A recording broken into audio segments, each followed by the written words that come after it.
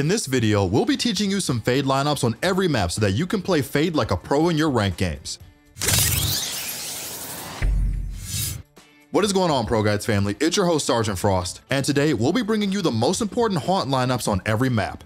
Fade is a really cool agent, but in order to really get things done, you're going to need a couple of strong lineups. In this video, we'll have all the ones you need, so make sure to like and subscribe and watch till the end. And of course, if you want to master the fundamentals or get individualized advice on any specific agents, make sure to visit us at ProGuides.com, where our Radiant and Immortal level coaches are always ready to help you reach the next level. The link is in the description, and let's jump right into it.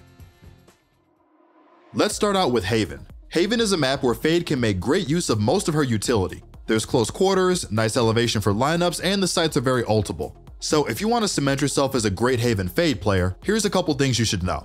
If you want to take a site, go over here in long. Aim at the top of this rock here, or use the arrow of the UI to aim at the corner and run and jump throw.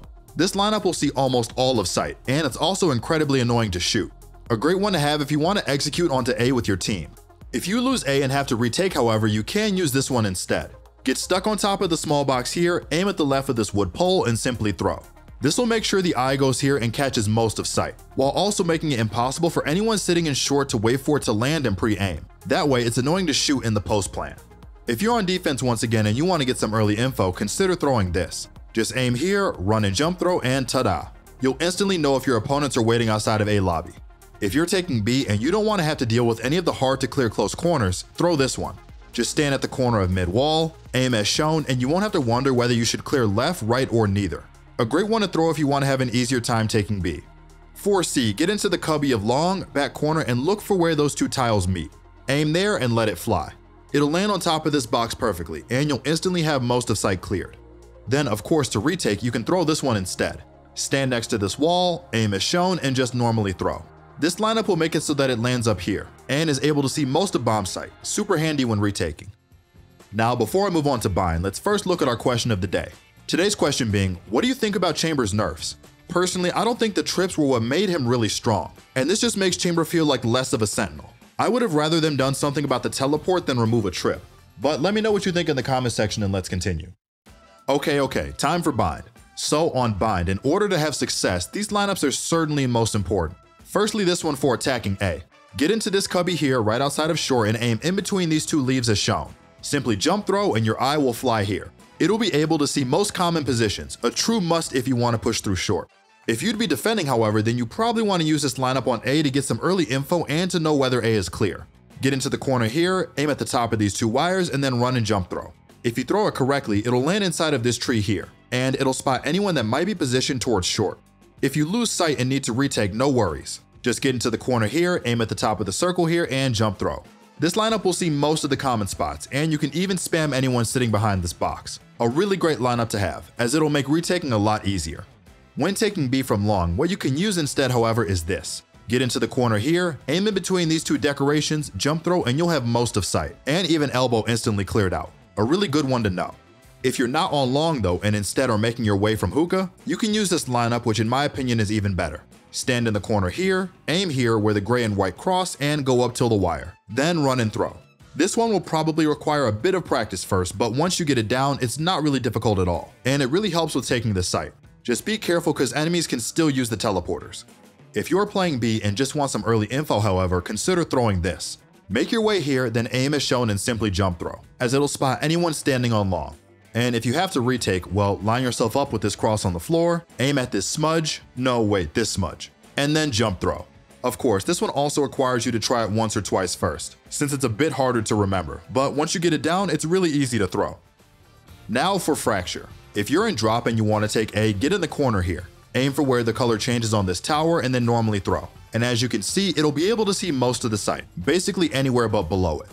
Now, this is probably the best way to approach it, but if you're on the other side over in main, I'd personally recommend just tossing your eye here. So that way it's hard to shoot and you 100% know whether under is clear or not.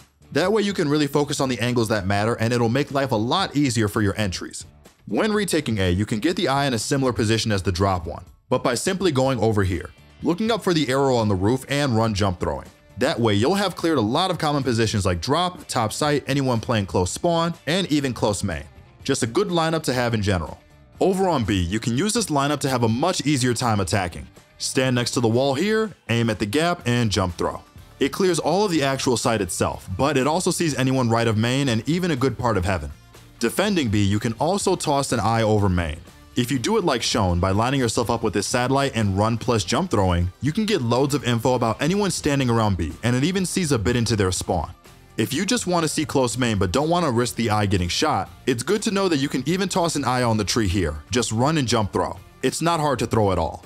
If you want a spot on the other side of B, however, you can go here, line yourself up like this, and just jump throw in order to spot anyone that might be positioned anywhere around arcade. Another really strong info eye. And of course, when you need to retake B, just get into the corner here, look for the line on this vent and go up with your crosshair and just throw normally. Since as long as you practice it first, you'll be able to see all of sight and even have to look into A main, making retaking a lot easier.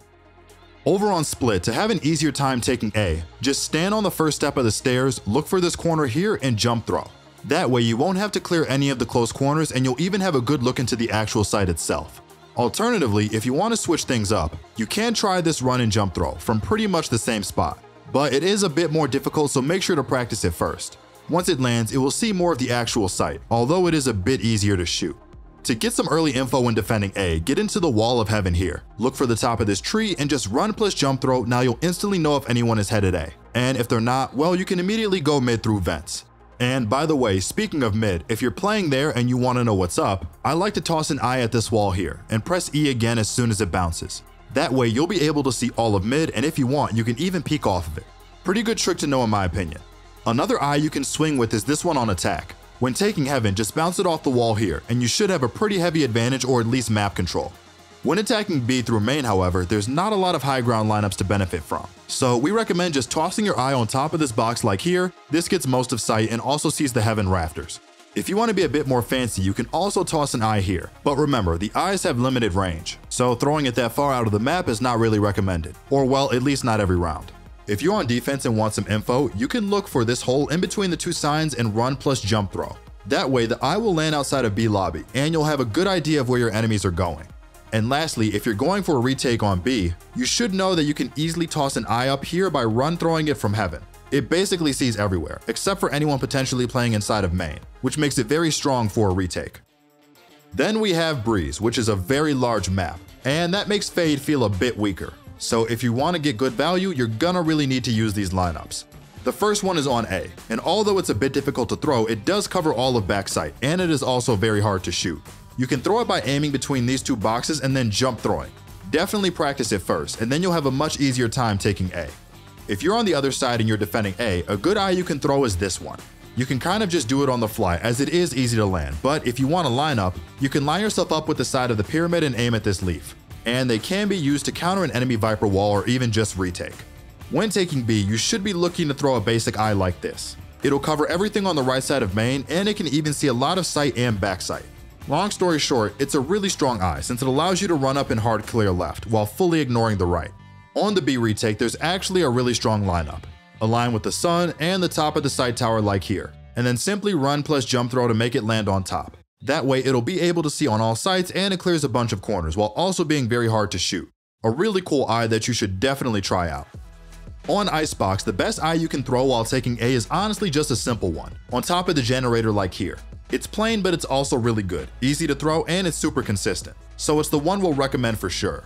If you're playing A and are looking for info, what you can do is throw an eye like this, go to the box and aim at the small dot here. That way you can easily figure out if people have made their way up to A and then react accordingly. If you have to retake A, one lineup you can use is this one. It sees a lot of sight and it's very hard to shoot. Just line yourself up with the wall like shown, aim here, and let it fly. If you want a more basic one, however, that covers more but is easier to shoot, you can also just toss this one on top of the generator, just like you would when attacking. It's not super cool, but it does get the job done.